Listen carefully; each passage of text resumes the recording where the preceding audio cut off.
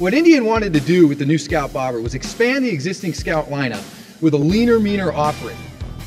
It's an ideal daily rider for anybody who wants to make a visual statement that's tough and has attitude, but wants a bike that's nimble enough to navigate the busy and unpredictable nature of city streets.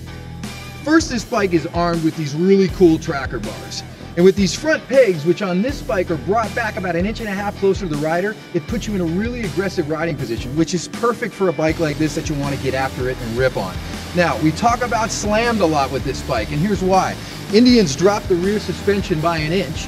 They've also added these really trick cartridge front forks that are going to make handling uneven in different types of terrain a lot more comfortable. Now, while we're down here, you can't miss this really fat, muscular front tire.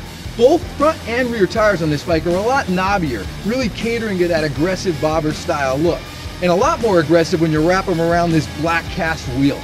In addition to that, they've done up the fenders really well for this whole bobber theme. And what I'm saying is they've chopped them. They're shorter, they're tighter, they really hug the tires. They give it that classic old school kind of bobber look.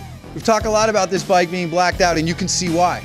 It starts with this muscular black headlamp nacelle, killer side mount drop down black mirrors, matte black frame, black exhaust system, slotted black heat shields.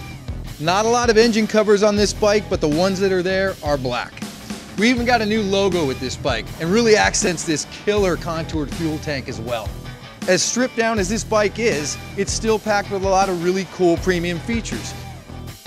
You've got this two-tone genuine leather bobber seat.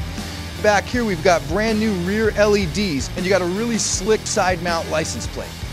Now, for those who want a little more, there's a whole line of accessories that are designed for this new Scout Bobber. We're talking about mini apes, a performance intake, a stage 1 exhaust, rack bags, saddlebags, a passenger seat, and a sissy bar. Not to mention, the existing lineup of accessories for Scouts are all applicable to this bike. So you can really get creative on how you make this bike your own using those accessories. This bike hits retail in September, so make sure you check out your local Indian dealer and get a taste of it yourself.